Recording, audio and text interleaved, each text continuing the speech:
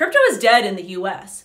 Firms are scared to build, and they're also looking to move outside of the US because we have no regulatory guidelines. But I've got some great news for you, because somebody has stepped in and might get Gary Gensler fired and also institute a brand new system on how the SEC works.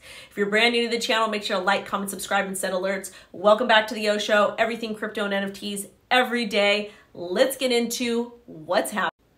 Yesterday was announced that A16Z is going to be expanding to the UK. If you don't know who A16Z is, they are one of the largest crypto VCs in the United States of America, and they manage approximately $35 billion in assets. Some people are like, Wendy, this isn't a big deal. We don't care about them. It's really not a lot to manage. It is in our industry. Crypto, Web3, NFTs, Bitcoin is still very niche. And the fact that a heavy hitter like A16Z is moving offshore should be worrisome. That basically means all of the revenue they bring into the US and all the taxpayer dollars they pay is going to be going elsewhere. In addition to this, they're going to be opening up a crypto startup school overseas. The reason being, there's legal and regulatory clarity as to what crypto assets are and how to do business. Why would any business person want to stay in a place where they could just randomly get sued? But we have somebody that stepped up and is hopefully going to get Gary Gensler refired and the SEC restructured so we are not governed by one single type. Congressman Warren Davidson went ahead and is trying to integrate the SEC Stabilization Act. This has not been approved yet, but what it wants to do is it wants to restructure the way the SEC works and also fire Gary Gensler.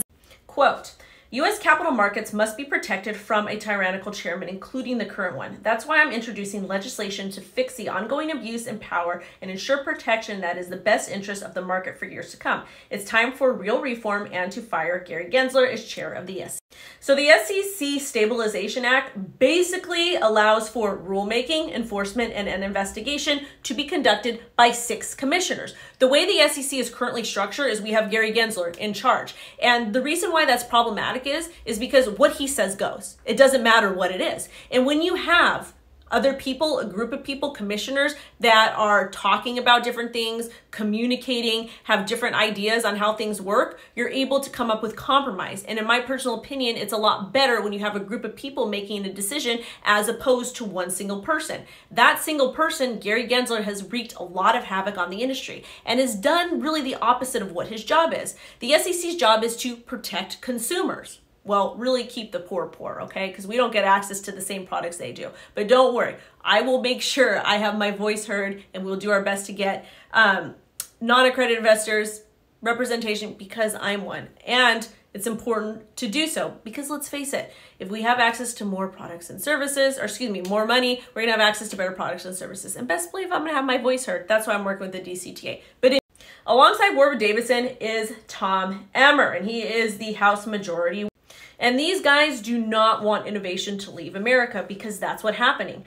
The SEC went after Coinbase, Binance US, Bittrex, but they didn't go after FTX. They didn't at all. They didn't go after Voyager, Celsius, or any of the other bad actors in the industry. They don't even go after people that actually rug pull and steal.